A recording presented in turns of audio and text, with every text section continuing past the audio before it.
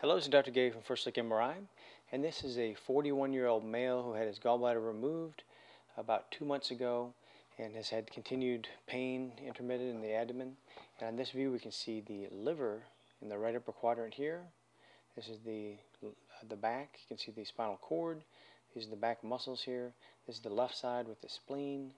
Here's the stomach that has fluid and some food in here, just to get oriented. Now, if we come down, we're going to see that the gallbladder is absent. Normally the gallbladder would sit right below the liver, about right here, but it has been removed, and instead we see this tube coming out of it. This is called the cystic duct that drains the gallbladder.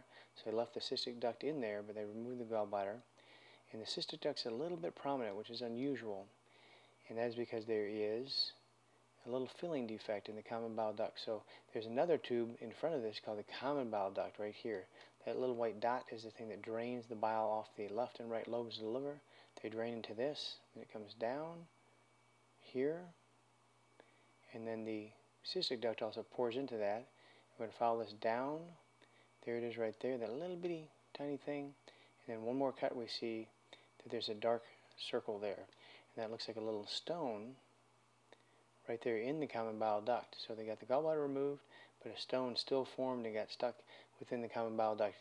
A lot of times the common bile duct will be really dilated, and the ducts in the liver will be dilated, but this one does not have any ductal dilatation, so some bile must be going around it.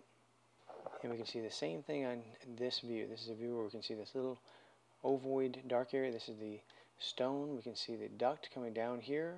And we see this little stone filling the duct, and here's the distal part that drains out into the small intestines. And so I'll zoom that up. So a stone within the distal common bile duct. It looks like it is the source of their pain, and they'll need to have what we call ERCP, where the GI doctor will go into the small intestines and look with a little camera and put a catheter up here and be able to pull that stone out, and hopefully they'll be back to normal.